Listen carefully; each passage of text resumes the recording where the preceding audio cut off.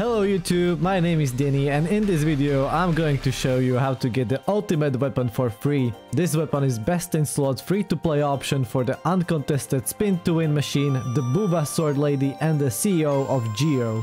Some of you may ask why did I not include the catch in my get free weapons video, and well, there is a catch. Although this weapon is completely free to play friendly, you can only get it by catching fish. Not like this. You have to go fishing and then, after getting a certain amount of specific fish, you will have the option to buy it from a vendor. You know, buy it and then it's sold out. Is it really free if you have to buy it? Anyway, this leads me to first part of this guide. How to catch fish the correct way. To unlock fishing, you first have to complete quests that you will get after you unlock your teapot.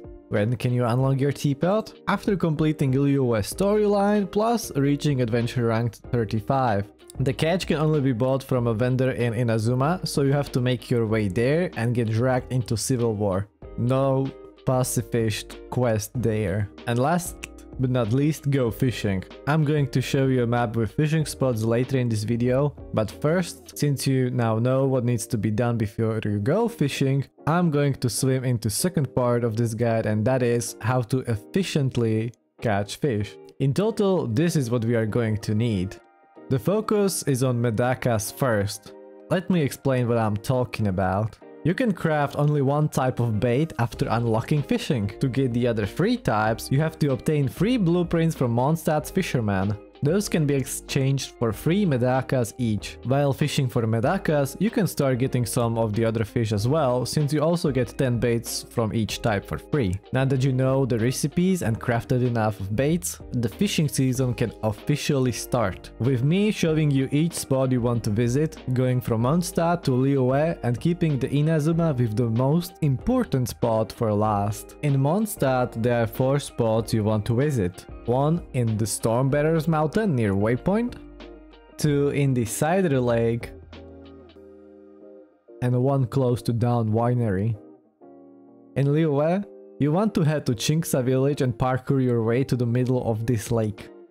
Then paraglide from Wangshu Inn, visit the Broken Bridge, use the domain teleport that you never use,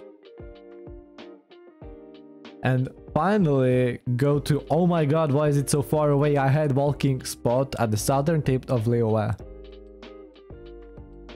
First stop in Inazuma is in Narito near a waypoint. Second is next to a shipwreck on Nazuchi beach.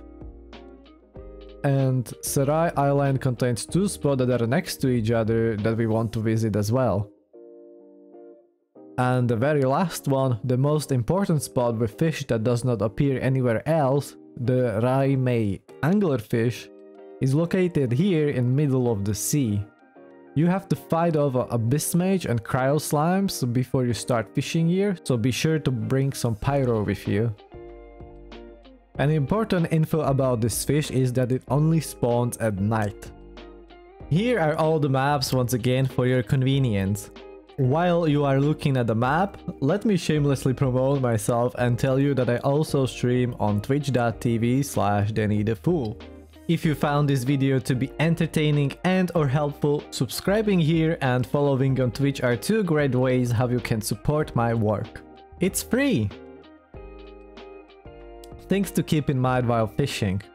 Some fish might not be on display right away and will only spawn after you finish some of their brethren first. Each spot contains different fish during day and during night, so be sure to time travel at each one of them. Fish take 3 days to respawn. 3 real world days. To speed up the whole process, you can visit worlds of other players and grab their fish. Don't keep it a secret though. Let them know what your intentions are right away. Now you know how to unlock fishing and how it works, where to catch fish, and where to get the catch. Congrats! Enjoy farming the weapon ascension materials.